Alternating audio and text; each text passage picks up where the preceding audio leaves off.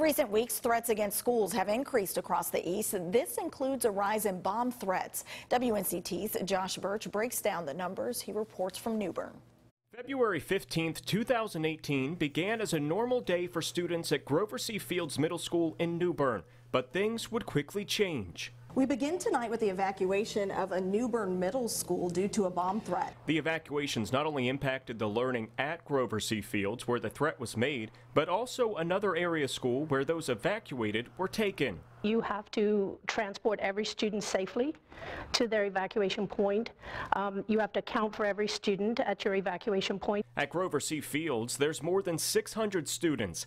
In a climate where threats towards schools are occurring more frequently, the toll it takes on school districts is also growing. We address those issues on an individual basis. Beyond school shooting threats, data from the North Carolina Department of Public Instruction also shows bomb threats are up significantly, the highest total coming last school year when 89 bomb threats were called into schools across our state.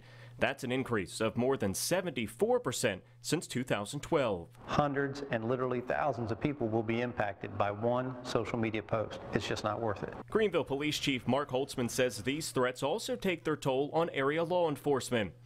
8 to 10, 12, 14 officers are still going to go out. And again, that's just because of the size of the school. With more threats, the cry wolf effect is always a concern as people may let their guard down. That's going to go to leadership. You have to take it serious from a school board and from a law enforcement perspective. In New Bern, Josh Birch, 9 on your side.